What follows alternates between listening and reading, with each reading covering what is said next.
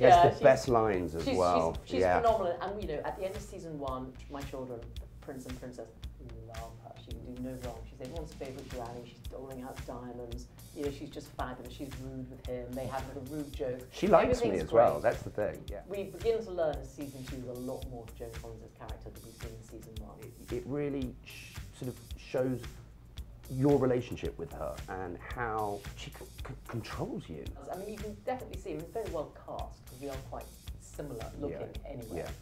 And you know, and it's arguable whether they're heroes or villains. I don't think he cares about the people. I have a line where I say to him, "You just told a person with Down syndrome to try harder." I mean, he's a horrid man. He's intelligent, so he's aware that he does at some point need to get the people on his side. And he does do a few things to try and make that happen, but possibly he fails. Without much success. Well, in season 1, there was a scene at the king's deathbed where his mother was there. He was desperate for his mother's approval and love. And season 2 definitely explores that side of him, that's the heart. You get to see a bit more of Cyrus's heart and get to understand why he is how he is.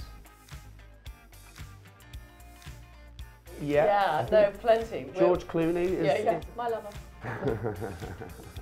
My arch enemy, yes.